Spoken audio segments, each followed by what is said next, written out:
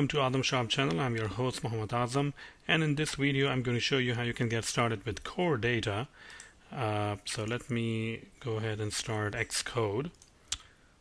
So for those who are not aware what core data is basically an object relational mapper which is built right into the iOS framework. Okay, and what you can do is you can perform CRUD operations, which is create, read, update, and delete operations, and it also takes care of the versioning problems. If your data model changes, if your schema changes, you can update into a different model and version it to be the next model.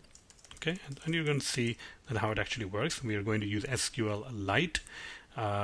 So the application name is called Fruit Market, and device family is iPhone, and I have checked over here that use core data. So let's go ahead and create this application. So when you create this application, one thing you will notice is that if you open the appdelegate.m file, you will see all these things which are included for the core data. This is the managed object context, which is responsible for fetching the item, for persisting the items, and this is the object model which we'll see in this application. Okay, so if you click on the data model, you will see the screen. This is kind of like a designed view to create your model. Your model will be persisted into the database, okay, database tables. And you have different styles. You can use this Explorer, or you can use this. So I'm just going to use the default one, add an entity, call an entity fruit. This is my model. I can add attribute to it. I can say name and select a type to it, which will string. I can add calories, and let's actually say integer 32, and I can save it. You can also view it in a different view, okay, right, kind of like a class diagram. It really depends, I mean, what view you like. I usually use this particular view. Okay, so now your fruit, you have created a model fruit which has two properties, calories and name. Okay, and now we can go ahead and persist it.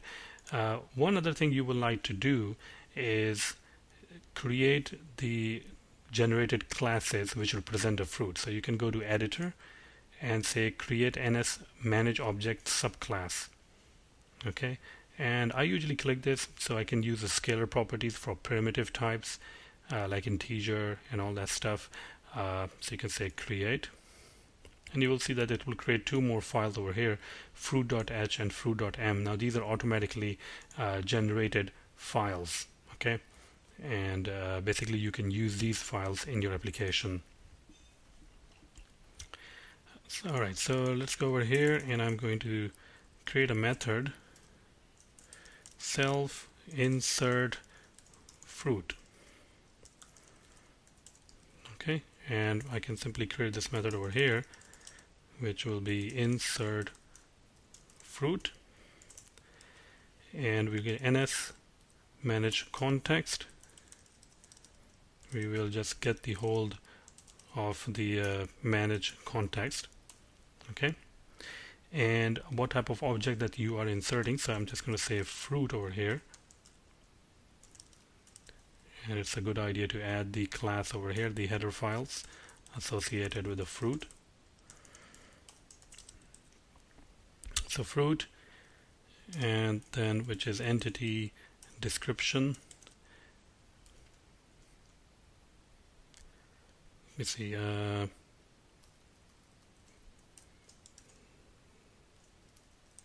let's see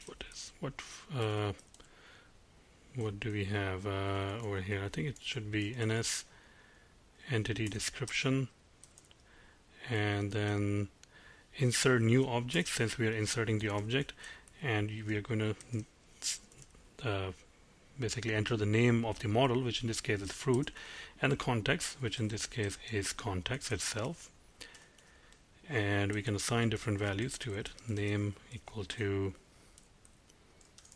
apple, fruit.calories equal to 120, and then we can simply save it if we can say over here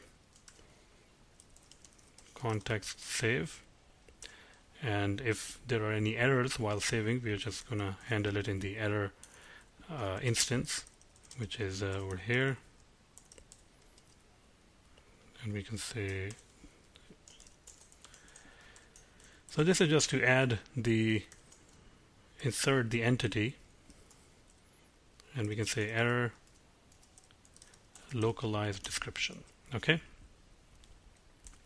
so when this now runs, it's going to invoke, when this application runs, it's going to invoke the insert fruit, and it's going to insert the fruit into the database. Okay, if you're wondering what the database name is, if you scroll down, you will see the exact name of the database.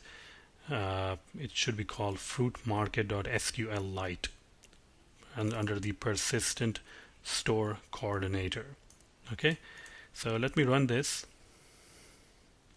and see if there are any problems when we are inserting the data into the database. So it shows the white screen, and we can see the that it really didn't have any problems. But now the problem is, the question is, where is our database stored? Okay, so if you scroll down over here, this is the stored URL. So we're just going to make a breakpoint over here, okay, and run it again. This will give us the URL of the SQLite database, and if you see the stored URL, I don't know if you can see this, but I'll copy it. Okay, let's see. So this is the whole URL, and I'm just going to copy it into terminal. Okay, so basically I went ahead and in this path. So this is the path where the where the database is stored, and if I say ls, you can actually see the database fruitmarket.sqlite. Okay, what I will do next is I will simply move this database to a different position. So if I go over here into my application, what I will do is I will simply move this over here in this folder. Okay, so where is the terminal? Here's the terminal. We're just going to say copy fruitmarket.sqlite. Okay, and we are going to copy it right over here. As soon as I copy it, you can see it appears over here, and now I can open it. So let me close it. So I'm using what is this called, the where is that tool? The add-on. Here it is. No, that's not it. Let me close this and reopen Firefox. So Firefox, if you want to just view the data, if you also want to insert the data, you can use the SQLite Manager. It's a Firefox plugin, and now I can simply go and say database, connect to database, and Fruit Market, and open it, and you can see that I think we ran like 2 times, so there are 2 entries for Apple. Okay, you can edit it and you can do other stuff with it. So that's pretty much it. We saw that how to get started with core data and how to persist your entities in the SQLite database, and you also saw how to find out the path where the database is actually stored. Okay, that's pretty much it. Hope you like this video, and if you do like this video, I'm always accepting donations that goes towards the building of these applications. You can send out the donations using the PayPal at azamsharp@gmail.com. Okay, thank you very much.